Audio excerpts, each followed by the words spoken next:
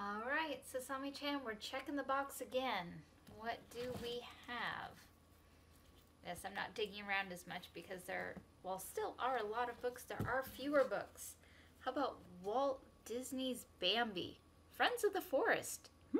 So this is probably not the whole story of Bambi. This is just the story of Bambi, Thumper, Flower. Yeah, I'm guessing the very beginning. Probably. Hello and welcome to Ember's Reading Room. Another little golden Disney book. Bambi, Friends of the Forest. Specifically Friends of the Forest, so this is all going to be about the young prince making friends. Yep, and will involve nothing about a particular scene. Yes, just because most Disney characters are orphans means nothing. Though Bambi technically is not an orphan because his father was still alive. I do like the fact that Patrick Stewart voiced him in what was actually a decent prequel. Yeah. Well, it was less of a prequel, it was more of an in-betweequel, because that was another thing Disney did a lot, is they'd take a section that was covered by one scene or a song and expand it out into a whole nother movie. Like Lion King 1.5. Mm-hmm. And the Tarzan direct-to-video one. I believe they got George Carlin to play in that one. But, moving on. Walt Disney's Bambi, Friends of the Forest. With no artist or illustrator credits whatsoever. No author or illustrator credits whatsoever, yeah. And down the fine print you have by Walt Disney Productions, World Rights Reserved.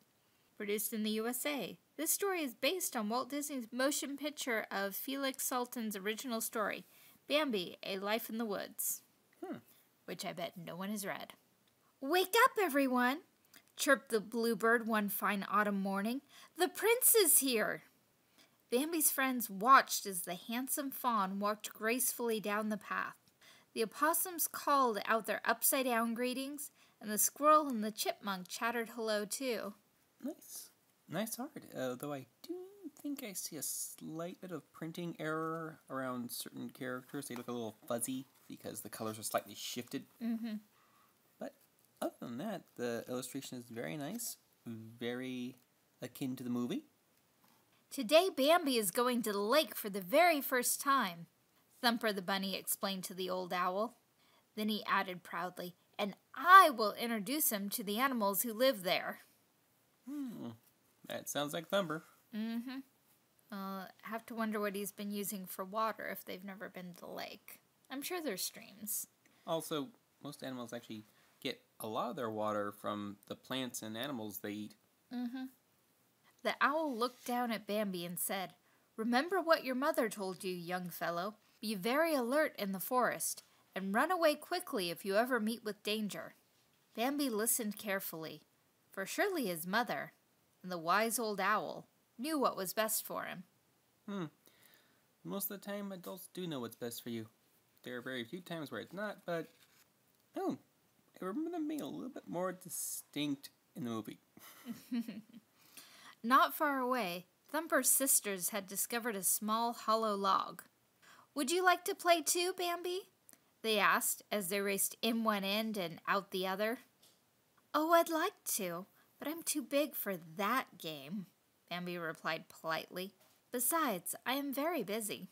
Then Bambi and Thumper came to the burrow where their friend Flower lived. They asked the little skunk if he wanted to join them, but Flower said no. "There's a very mean fox in the woods," he warned, peeking out from behind two big daisies. I don't remember Bambi being that polite in that section there. I remember him being a little bit more kid-like a lot of the time until the older scenes with the whole Twitter-pated thing. Yeah, and then he was just a dumb teenager. Oh, yeah. We're not going to fall in love or anything. Oh, my God, that girl's cute. Now Thumper knew that he should be afraid too, but he had so many things to do today that he just didn't have time to worry about a fox. So off he hopped, and Bambi followed close behind as Thumper led the way deeper and deeper into the big forest. Something tells me we're going to encounter a fox. Also, these quail look nice. Very nice. "Bambi is becoming very brave," said Mother Quail, as the fawn pranced by, and her family agreed. Bambi had never before been so far from home, and never, ever before had he been away from his mother. I don't remember a scene like that in the movie where he was too far away from the mother. Yeah, but it's a common thing in wild animal stories. When they finally arrived at the lake, Bambi turned to Thumper. "It is as beautiful as you said it would be," he said. And then, sounding a bit disappointed, he asked, "But where are all the animals?" I don't remember him being that articulate. Yeah, I remember him being that articulate in the sequel. Oh. But I've seen the sequel more recently. Out of the tall grass came a big green frog.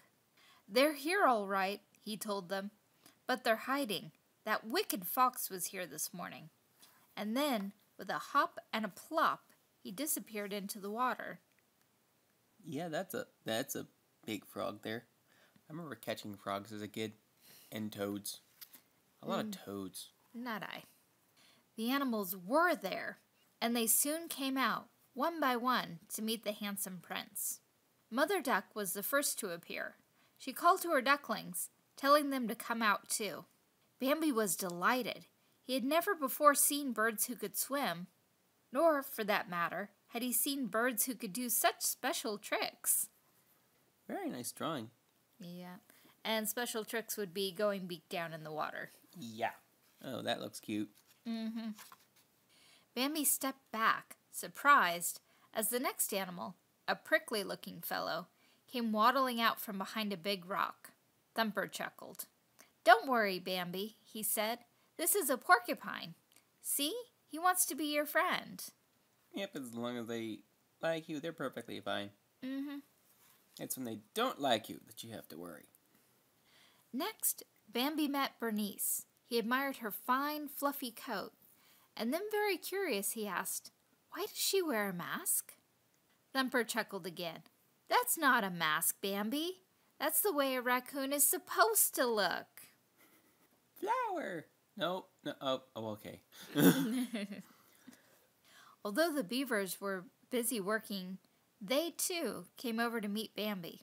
"I've seen your father," the youngest beaver told Bambi. "He comes here often to take a drink." Very nice drawings. Very consistent. You know, it's Disney, but still. Yeah. Even Disney has its moments. Emperor's New Groove TV show, cough. Oh, boy. Bambi was just taking a cool, refreshing drink himself, when suddenly he heard a chipmunk's loud, nervous chatter. "Chee, chee, chee, chee, chee, chee, chee! Run and hide! The fox is near!" She had to count. Because I didn't want to have to think about it. Yep, there were a lot of yeah, lots of CHs. With a hurry and a scurry, the animals quickly rushed away. But little Thumper, who was so far from his safe, snug home, didn't dare to move. "Maybe the fox won't notice me," he thought. Sometimes, yes. It really depends on where you decide not to move. Yeah. Myself would say, "Mr. Porcupine, can I hide underneath your soft belly so your spikes on top would protect me?" Bambi was frightened too, but he knew that his friend was in worse danger than he was. He saw the large fox slowly and slyly creeping toward the tiny, helpless bunny. Bambi thought quickly, "Surely I can outrun that fox." So, without a bit of hesitation, Bambi leaped between the fox and Thumper. And then, just as Bambi had planned, the fox did start to chase him. That's an odd-looking fox. Quite. Also, do fox hunt deer? That seems a little off. Yeah, especially since foxes aren't... Even a baby deer, I don't think they would go after...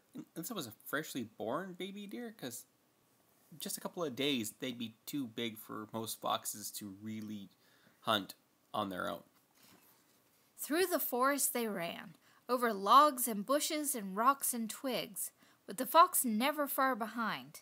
Bambi's hooves pounded the ground, his heart beat fast as the fox got closer and closer. It's a mean-looking fox, but it doesn't really feel like a fox to me. No, it looks a little more like a cross between a husky and a weasel. That's a good description. Oh, skid marks. Yeah. And then, at the very moment when Bambi felt he could run no more, a large, powerful stag stepped out from behind a tree. He lowered his majestic antlers and charged. The fox, who was frightened indeed, stopped in his tracks, turned hastily, and dashed off into the woods. He got a whole heaping of nope. Breathless, Bambi looked up at the stag. He knew that this must be his father, the mighty king of the forest, whom his mother had told him so much about. Doesn't quite match my memory of him, but... No, that is close. There's that fox. The king spoke to his little son. "You didn't know it, Bambi, but you are much too young to outrun such a fox," he said in a deep, kindly voice. "But I am very proud of you. The bluebird has told me how you helped your friend." That same bluebird also told everyone else what had happened, and by the time the animals arrived at the hill, they saw a very happy Bambi, safe and sound, standing proudly beside his father. That's cute. This is actually nowhere in the movie. Yeah, absolutely not. Nowhere in the sequel either. Thumper, who was the happiest of them all, hopped over to Bambi and looked gratefully up at his friend. "Thank you for saving my life, Bambi," he said. "You're not only my best friend, but you're my bravest friend, too." That's cute, though the father's face in the background just doesn't quite look right. No, it doesn't quite feel right. He's more realistic than the other animals, but there's still just something off. It's the way the mouth is. It's like this, it's hard to describe, but basically it's very straight.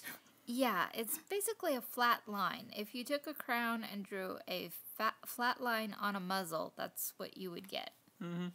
Well, that was a very nice story. Yeah, very fun. Wow, Disney 106. It's 106-2, but no more D. And they must have gotten rid of the D labeling at some point. But it's 106-2. Wonder if there's another Bambi book that's 106-1. It also means this is the second printing. No, this has to do with the numbering. Because this is the 7th printing. Ooh, a very enjoyable story. Very fun and cute and light, with none of the scary stuff that makes you go, do I really have to watch Bambi?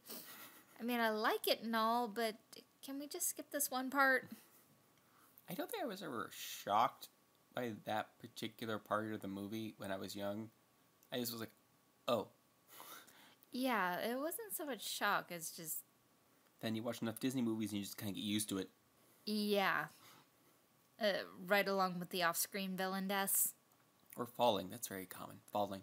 Falling is the most common Disney death because we can't actually have the heroes kill the villains. It also gives the hero an opportunity to try to save the villain and miss. Like Tarzan. Clayton, stop swinging the saber around. Ooh, warned you. But, anyways, this was Walt Disney's Bambi, Friends of the Forest.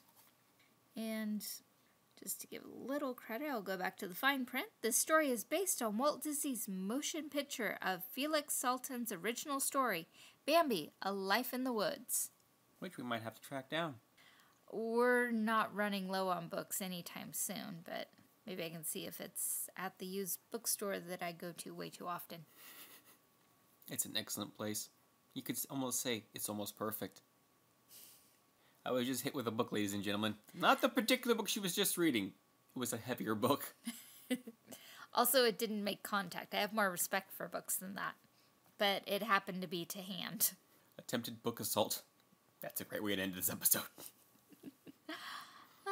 Yep. And this was a very fun book, so we'll see if we can't find you an Amazon link. Or an Amazon link to something else Bambi related. I think Bambi's in the vault right now, but we can probably come up with something. Like stuffed animals. Also, Ebates. That's still a thing. You know, rebates, cashback, shopping at places you already shop at, like Target, Walmart. Amazon and Ebates are not sponsors of or in any way affiliated with Ember's Reading Room or any content in the Lux Analysis channel. Thanks again for listening.